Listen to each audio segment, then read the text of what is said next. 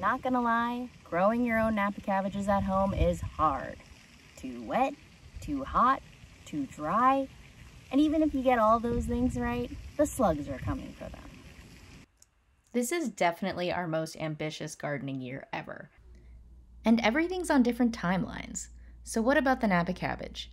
They have 2 growing seasons, planting in the spring for an early summer harvest and planting in late summer for a fall harvest.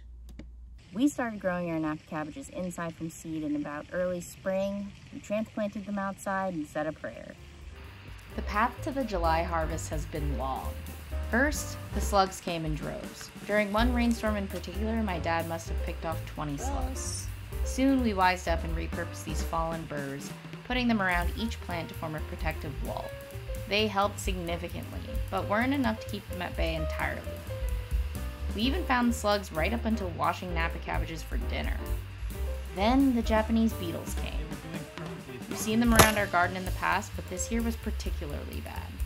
And of course, the flea beetle, boring tiny, tiny holes into every one of our leaves. And as if that wasn't enough, this happened.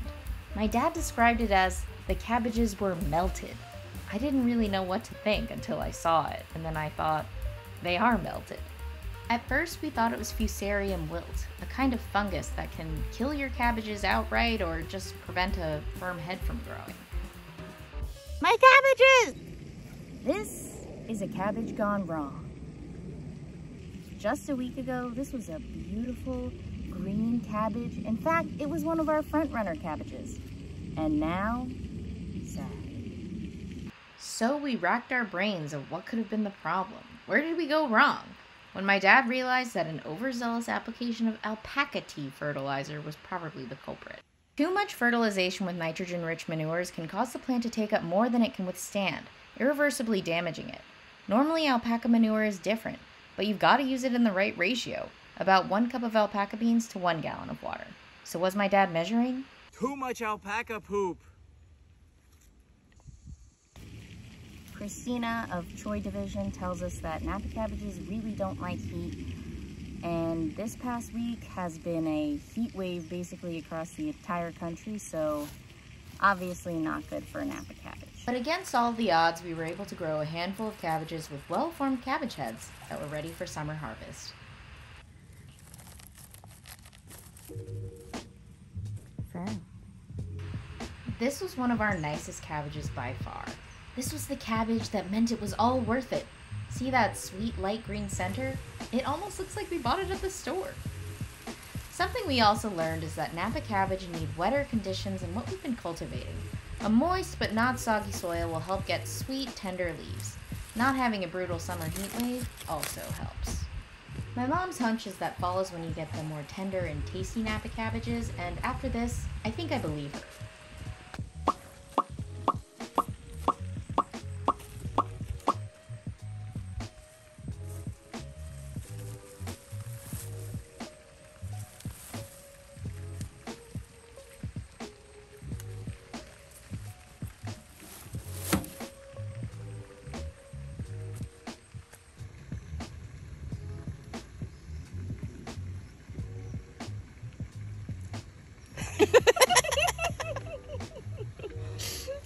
Okay. Say some words about our friend the Napa cabbage. Well, not the best, but I think we're gonna have some lo mein, maybe some Napa cabbage stir fry. Very nice. Live and learn, farm and learn. Not too bad. And we got some more hopefuls over here. And chickens are gonna and ducks are gonna feast tonight. These. Now you can see that some of the outer leaves of this cabbage look a little bit gnarly. We're just gonna take those off and feed them to the chickens. And something tells me that they won't be complaining.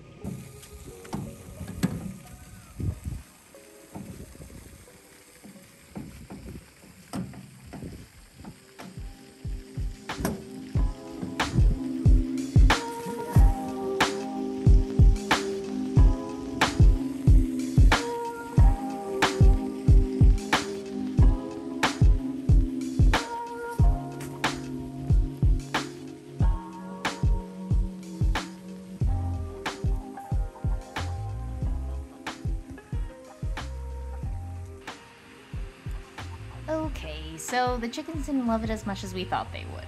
But the ducks went nuts for this stuff. To be fair, they love anything in a bucket of water.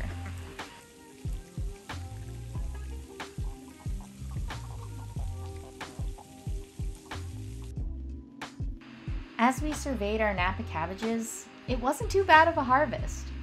And if anything, this experience has definitely given us a newfound appreciation for farmers out there. It really just goes to show how much hard work and effort goes into those beautiful, flawless Napa cabbages at the store or at your local farm stand. So what are we gonna do with all this Napa cabbage? We gave them a light rinse, cleaning off the lion's share of debris, shook and patted them dry, and then stored them in a metal bowl covered with a large plastic bag in the refrigerator. They'll keep pretty well. They are cabbages after all, so no need to stress about having cabbage for every meal. This batch here is going straight into the wok, stir-fried with a little bit of garlic and salt to see how it tastes.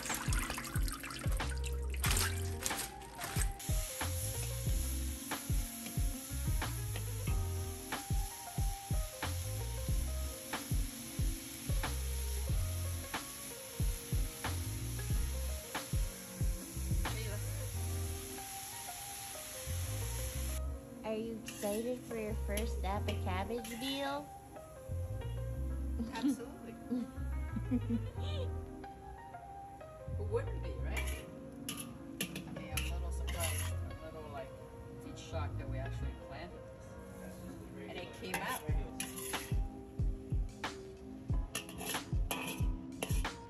They were okay, but with all the unpredictable growing factors I mentioned, they weren't as good as we had hoped.